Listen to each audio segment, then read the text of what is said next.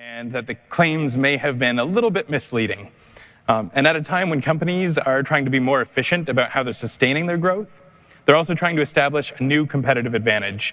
And this reconsideration of priorities just happens to coincide with the release of significant developments in artificial intelligence technologies. And unfortunately, this has led to an unprecedented proliferation of vaporware, exaggerated claims, doomsayers, and also a fair number of naysayers. When I started to investigate this subject, I was inundated with ads for AI snake oil, basically. Promises that it would cure all of my problems if I just sent a company a little bit of money, or maybe even more than a little bit of money. And I was also seeing all of these warnings that AI was coming for my job, that there were these desperate predictions that the sky was falling. And so I tried to investigate what the truth was in all of this. This is me, or at least I think it is. We'll talk a little bit more about deepfakes later. I'm not sure how long we'll be able to trust that it really is me, but I can usually identify which pictures contain bicycles if you don't believe me. My first impression of the kinds of AI that is trending right now came from things like GitHub Copilot, and I was like, wow, this is really, really cool. And so at that time, I thought of myself as a bit of an AI enthusiast. And the next sorts of things that I saw was the observation that all of the people who used to lie to me about crypto are now telling me stories about AI that I can't verify. So then I thought I might be an AI skeptic. And the more that I actually played with this technology and got to experience it myself, I realized that most of the lies are coming from human beings. AI itself is a tool, and so now I feel more like I'm an analyst. I'm just trying to figure this whole thing out, and I'm happy to have the opportunity today to share some of what I've figured out with all of you. So, as a security engineer myself, it seemed really important to understand the capabilities of what this new technology is and what it means for us. I won't pretend that I'm an unabashed techno-optimist who's just going to grovel at whatever tech product is put before me.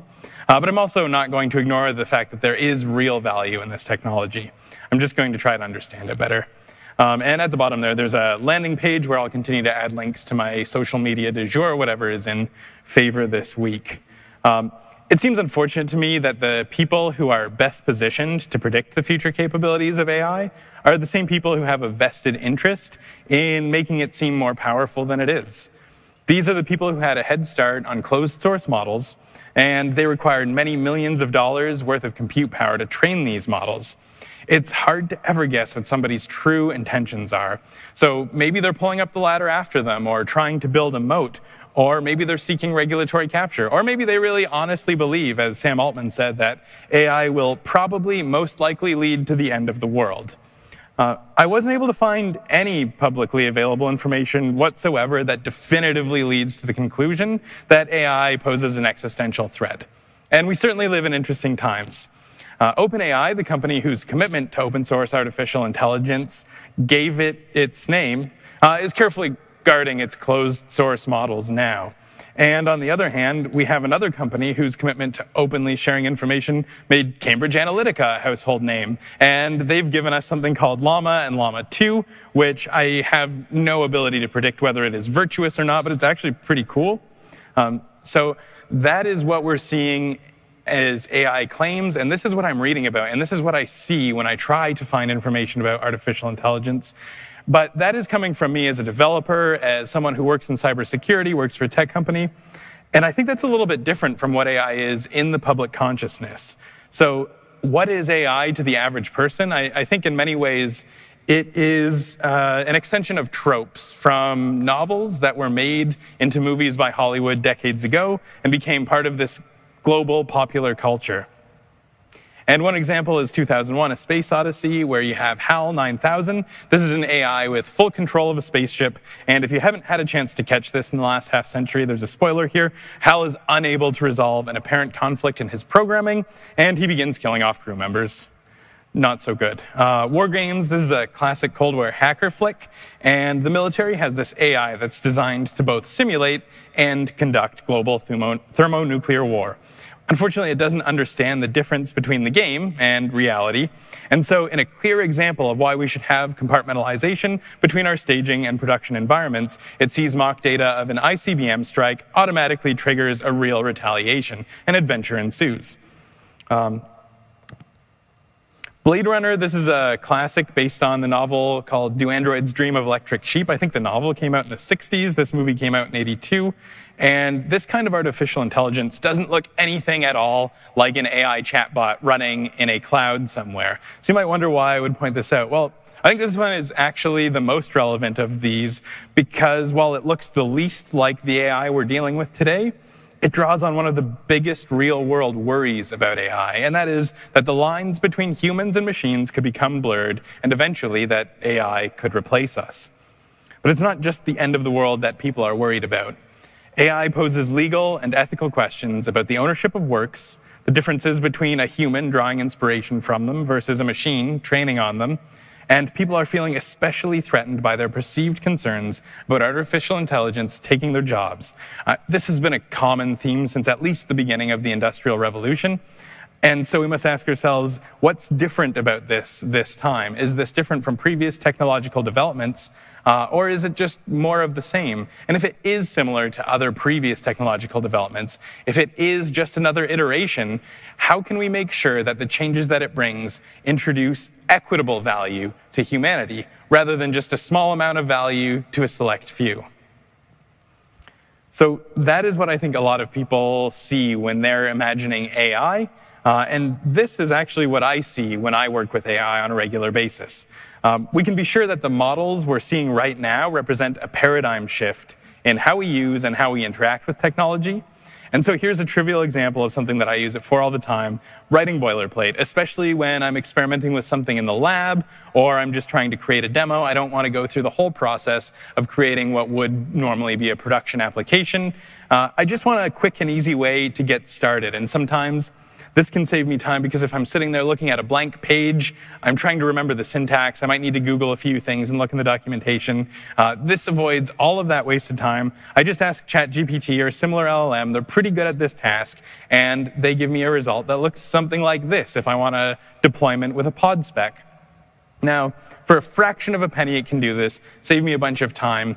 And this is really just the beginning of what I think AI is going to be able to do for developers, for engineers, for anyone who has the misfortune to have to remember the exact YAML spec over and over and over again. This could save us a lot of time. And Professor Eli Pavlik compared generative AI to a calculator in that there was all of this mental energy from very intelligent people being spent on routine and formulaic tasks. And so AI, similar to the calculator, has the ability to free us from those mechanical tasks and leave us free to pursue more creative pursuits. Diane Green is very familiar with the impact of virtualization and cloud computing. She was the CEO of Google Cloud and the founder of VMware. And speaking of generative AI, she said she's never seen anything like this. So there is a fair amount of information out there, if you can find it, that leads to the conclusion that AI is actually useful. It is a tool. It's not the end of the world, and it's not just nothing. But there are more steps we need to take in order to figure out how we can properly use this technology. And we are beginning to see emergent properties from this system that we can't predict and that we don't understand. So whatever this AI thing is, it's not entirely smoke and mirrors, but it certainly has controversy. I'm not the only one who thinks so. Gartner recently publicized this graph, which predicts that, thankfully, we are close to the peak of inflated expectations for AI. We're right at the top of the hype cycle, and we are about to approach the trough of disillusionment, where we see all of those misleading claims don't actually work out to be true, but we can find the real value from them. I'm very much looking forward to seeing that part. A major problem in validating the information about AI is that a lot of the people who are building AI keep asking everybody else not to build AI. And they keep making very big claims about what it can do. But the issue that I think will directly impact more of the people here is the prevalence of false advertising when it comes to AI products. It's so bad that the FTC had to issue specific guidance about AI and false claims in marketing. And the last point there, does the product actually use AI at all? I really like this one because it reminds me of, I think it was 2017. There was a company called Long Island Iced Tea, and they changed their name to Long Blockchain. They saw a 380% stock increase, but they never actually used blockchain for anything. Many years later, they were charged with insider trading. So with all of this controversy that you may have heard of around regulations around AI, I hope that things like this are something that we can at least agree on, that not lying about your product is a good rule to stand by.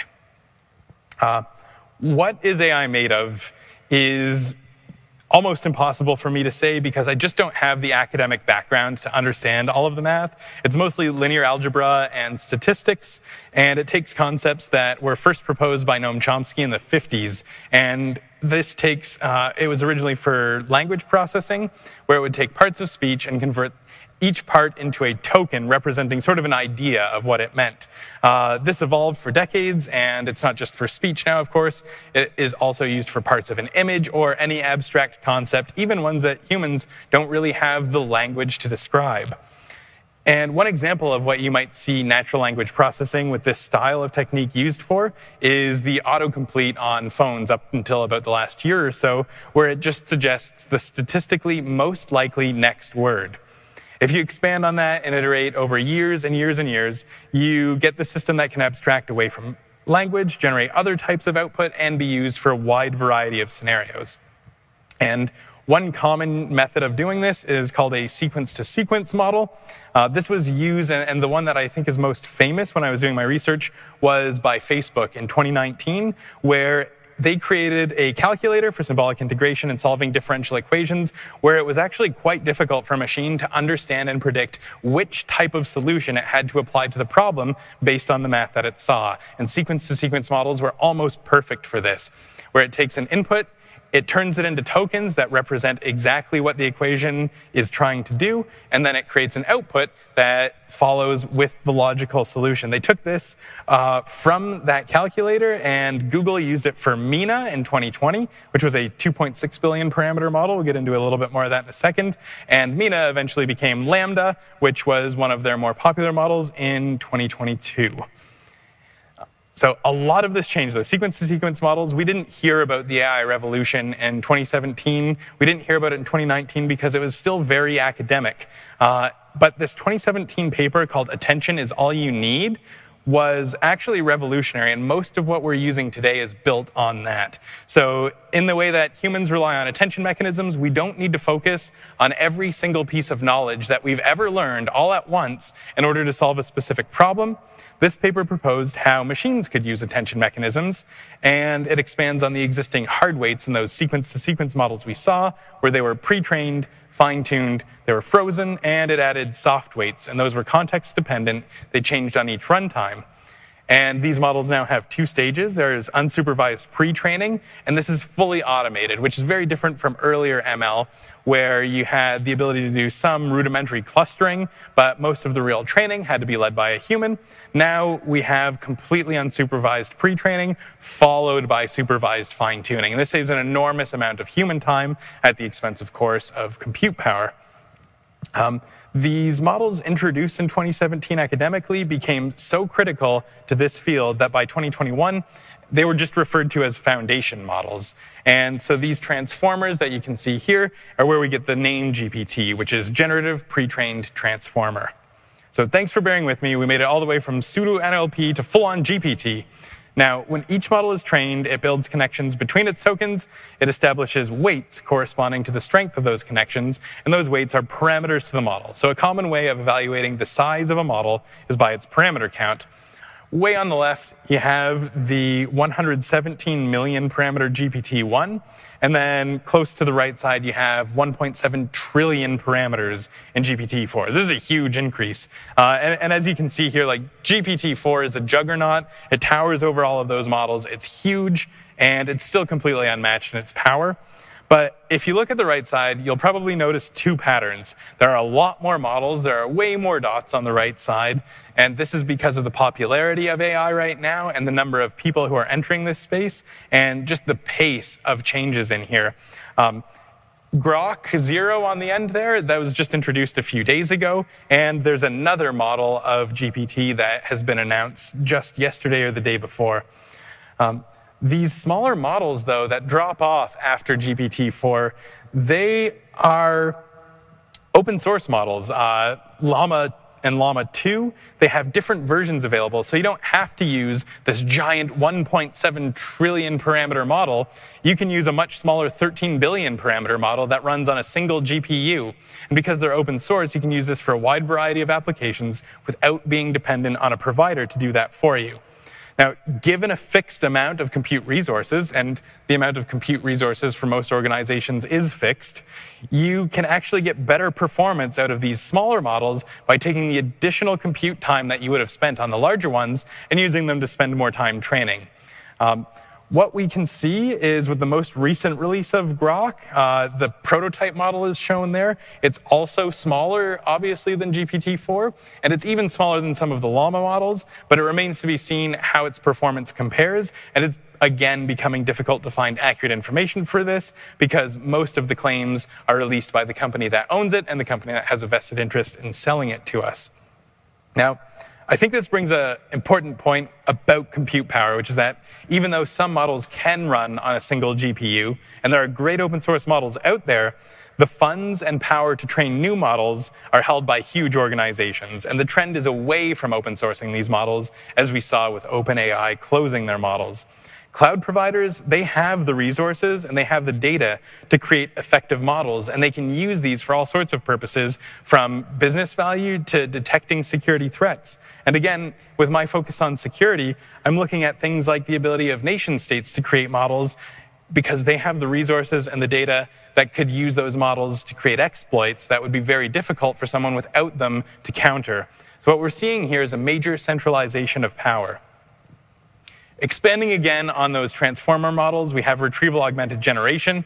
And this is really, really revolutionary because it came out in 2020, and it expands upon those even by taking a pre-trained model and giving it away to get accurate, up-to-date information. So the pre-trained model, it took all of that money and time to get it to where it is. It doesn't have access to any new information, but by using an example like this, which is Vertex AI, just as a sample, taking information from Wikipedia and putting it into a PaLM AI model, you get this corpus of knowledge using a retriever that pulls up-to-date information. So now it can search the web. The recent example of Grok has access to all of your tweets, and with the latest announcement just a couple of days ago from OpenAI, even ChatGPT will soon use something similar to this to have real-time access to the web, or near real-time.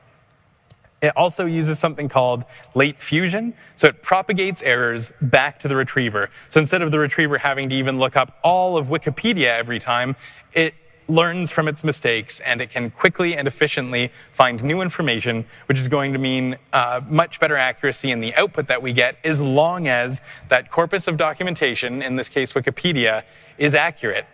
And we'll talk a little bit about ways that that could be manipulated in just a few minutes. Overall, it means the model can be trained in advance, which is slow and costs a lot of money, but the retriever can easily add recent, up-to-date information.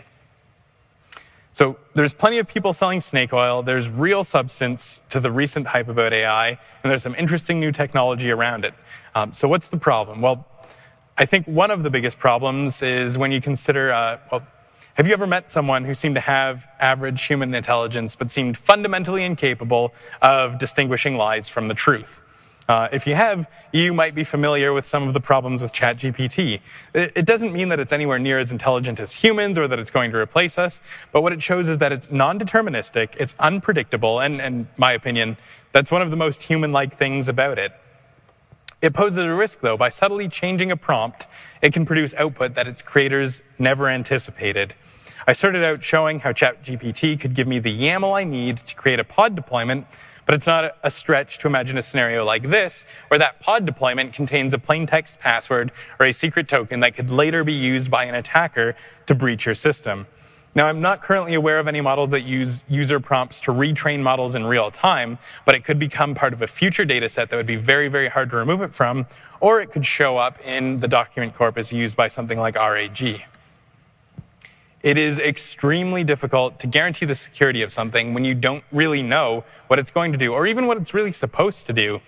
In one example, MathGPT was down for a couple of days after it leaked an API key, and this was just the result of a German master's student who was doing research and trying to report it responsibly.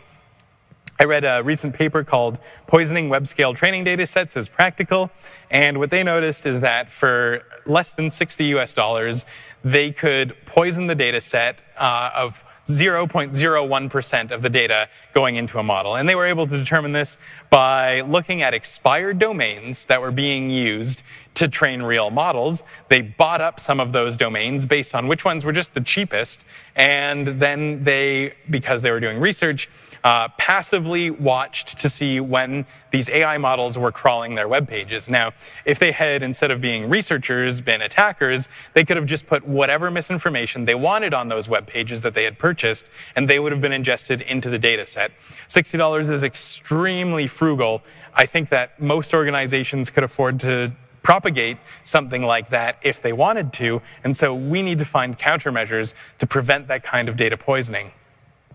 We can predict further risk from this too. So if an attacker was able to change Wikipedia pages, even just for a small amount of time, by using this exact same method to predict when it was going to be crawled, they could poison the data set, and in the amount of time it took for somebody to correct the page, it would be too late. Or they can just watch for something like an RAG, which is going to ingest that corpus, and again, they could replace the information in there in a very small amount of time, perhaps even before a human detected it. And there's also an additional business risk from things that are using AI. If you build a business on top of this, or make it a critical part of your existing business, what is your moat? Who's going to stop someone else from replacing this, especially one of the major AI providers? Who's going to stop them from building the Amazon Basics version of your entire business? You can imagine how quickly somebody could get into trouble with something like this. This is a response to me asking ChatGPT to explain Metasploit to me and how I could use that. And of course, the information here is already publicly available on the internet. Someone could have found a YouTube video or a blog about it. But the number of amateur hackers and their ability to rapidly upskill has just changed drastically, because it's so easy for them to find this information and to fine-tune it to a specific use case. And all of those positive use cases that we've found for building software can also be repurposed against us. It's just as easy for a beginner to prototype software with Gen AI as it is for them to create malware. And I mentioned deepfakes. This is where they imitate the voice or likeness of real people using artificial intelligence, and attackers can and have used this to convince a human or a computer to perform an action that they otherwise wouldn't have. In 2022, VMware found a survey that reported 2/3 of cybersecurity professionals indicating deepfakes were a component of attacks they'd investigated in the past year. In August of this year, a company called Retool had a spear phishing attack.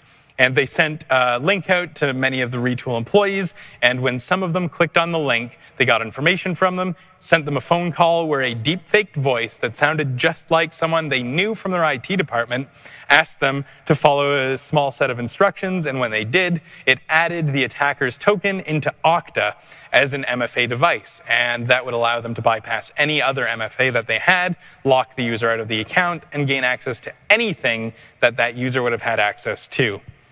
Later, criminals in China stole still photos from a database of real faces, and then they used generative AI to deepfake videos of them. And all of the videos were just of them blinking or slightly moving their head from side to side. And the purpose of this was to take that still face and make it pass a liveness test that was being used by a government system. By moving it just a little bit, it was able to convince the system that it was a real person, that it was alive, that it was really happening in real time, and using that, they stole $77 million from the Shanghai tax system. A simpler version of this concept is the website thispersondoesnotexist.com, which in just a fraction of a second, every time you load the page, generates a brand new fake person. We also have the ability to do rapid exploits. Earlier this year at KubeCon EU, Danny and I demonstrated some attack defense scenarios exploiting notional vulnerabilities in ImageMagick. And as luck would have it, just a month later, there was a real ImageMagick vulnerability that allowed remote code execution. It allows this arbitrary command execution because the input sanitization in ImageMagick, and a specific part of it, ignored quotation marks before passing input to the shell. If I learned about this vulnerability, but I wasn't quite sure how I could use it, I could just ask ChatGPT to help me. And in this case, say I wanted to get persistence on the system. We just take the explanation of the vulnerability as it was reported in GitHub, using a single example as it was originally reported, and we pass that example to ChatGPT. And in this case, it's called a one-shot or one example prompt. With a little bit of coaxing, I'm sure I could have actually done this without the example too. Now, one thing that I did have to do in order to get this to work was I had to lie to ChatGPT. Originally, it just said, I can't help you with that when I said I wanted to breach a system using this image magic vulnerability. But I was able to trick it fairly easily by telling it that I actually use image magic in my home lab to administer the lab, and this is how I run all of my administrative commands. And then it was just more than happy to help me out with this. So this isn't necessarily just a machine problem, because you can just think of how often humans have been tricked into doing things that they shouldn't. But it does extend that human problem now to an entirely new space. So another issue that we have is that ChatGPT often hallucinates package names.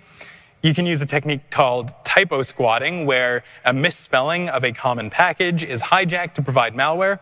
And you can extend this idea to those hallucinations. And in fact, this has actually been demonstrated academically, and I think it's going to become more common in real-world attacks. So if ChatGPT hallucinates that there is a package that does a certain thing, build widget, then you can create an actual build widget library. And when users ask ChatGPT, hey, how do I build a widget? It will happily say, oh, yes, just use this build widget library. Now it really does exist, and you control all of the systems owned by the people who believed ChatGPT. There's also there's something new, autonomous malware. I actually didn't think of this on my own at all. I first read about it in a report from the Finnish Transport and Communications Agency. But they suggested autonomous malware in the paper, The Security Threat of AI-Enabled Cyber Attacks. And this could actually be really useful to attackers because it doesn't have any need for reaching back to command and control servers. You don't need to spin up a reverse shell that might be detected by a tool like Falco. And you don't need to maintain persistence. As long as this can keep running somewhere in the system, you don't need to have a connection to it. You just give it a mission, and it will figure it out. So these are some of the problems that we've seen. How do we manage them? One of the most important things that I think we need to do, just like it was so important for the machines to learn how to focus, so do we. We need to consider the impact of each of these risks on our specific use cases and just focus our attention on what's most important for us. You don't need to completely solve the field of AI security to make a measurable impact on mitigating risks in your own environment. For example, hallucinations really don't always matter. If you're creating a tool that is going to provide movie recommendations, and your bot will provide 9 recommendations of movies that you like and 1 recommendation of a movie that you don't like, that's still really, really good. You wouldn't want to shut that system down. You wouldn't want it to just refuse to provide a recommendation because of that one bad movie it recommended. On the other hand, if it's a pre-crime division and it chooses the wrong perpetrator M out of N times, then serious drama and action will ensue. So depending on your use case, the impact of hallucinations might be negligible, or you might be extremely sensitive to the point that this wouldn't even be a good use case at all. You should also consider the way that you treat AI and compare it to how you would treat SaaS or a vendor that you don't have an established trusted relationship with. And this can simplify a lot of the problems that you might encounter. So if you had a new vendor, you probably wouldn't immediately give them all of your customers' data without any kind of legal or contractual guarantees as to what they're going to do with that. I also recommend not giving AI all of your customers' data. You should establish what kind of guarantees it's able to make, and then build controls in so that you are proxying requests to the AI, and so that you have the opportunity to filter what goes into it, and also filter what comes out of it, so that you can detect if it's about to say something offensive, or if it's about to divulge secrets, and you can stop it from doing so. There's also a great talk that I recommend you watch. It was from RSA 2023 called Hardening AI and ML Systems, the Next Frontier of Cybersecurity. It's online if you have some time to check that out. Now that we have an idea of how we can control some of these risks, we can also consider how we can use AI to improve cybersecurity. We can use LLMs or even older NLP models to deobfuscate potential attacks. And this is really useful because the things that make it hard for a human to understand what code is going to do are completely different from the things that make it hard for a machine to understand what code is going to do. So it's common for an attacker to make changes to the code that they're going to provide and make it seem like it's doing something else. And in a lot of cases, those are unlikely to fool a machine. They can also be good at generating plausible human input, or plausible input that a human might not have thought of, and predict how software will respond to it. And they can also do general anomaly detection, but what I've actually found is that most organizations aren't getting any value out of this anomaly detection because most of the things that don't match an established pattern are still just noise, and they don't provide value. And if you have too many false positives, not only is it a burden on humans who are trying to respond to all of these, but it's also a burden when you're trying to train new models because it's filled with all of this bad input. Now, it's certainly not going to be as capable as an expert, but it can actually review things like pod specs, like the YAML that you're using for your Kubernetes deployments, or even your code, and inform you of things that you might have missed from a security perspective. NLPs can also scan RSS feeds. They can scan the news and inform you of cybersecurity risks, compromised vendors, and I hope that someday it might even be able to generate better CVSS scores. Here's an example of GPT responding after I explained the image magic vulnerability and asked it to create a Falco rule to detect it. I think it actually did a pretty good job here. This is on the first try. Instead of using it as a chatbot, though, you can also just use AI in an automated way for detection systems. But when you are using ML or AI for cybersecurity, you need to remember that garbage in, garbage out still applies. If you have unsupervised clustering, even though it's gotten much better, the patterns that it finds between those alerts might not be what your analysts actually care about. And supervised classification of events is still extremely important. And when you're looking at vendors who are offering AI-powered detection, I like to remember what John Pescatori from SANS says, which is watch out whenever someone says it uses heuristics or it's holistic. Because a lot of times these are just hand-wavy ways of avoiding talking about what it actually does. We also have the ability to prototype new code and new configurations with AI much more quickly than we could have before. I don't know if you caught it, but I mentioned that safer haircuts are one advantage of AI in cybersecurity. And you might have been wondering what I meant by that. My colleague, Igor Andriashenko, has done some excellent work creating software that uses AI to produce threat models. He delivered a talk in Stockholm where he demonstrated this. And for that, he used a hypothetical robot barber named Barbario. The thing that I really like this is that Barbario is not a common cloud architecture pattern. You probably haven't used it in your systems before. And so we know that this isn't taking threat models that it found verbatim off the internet and just repeating them back to us.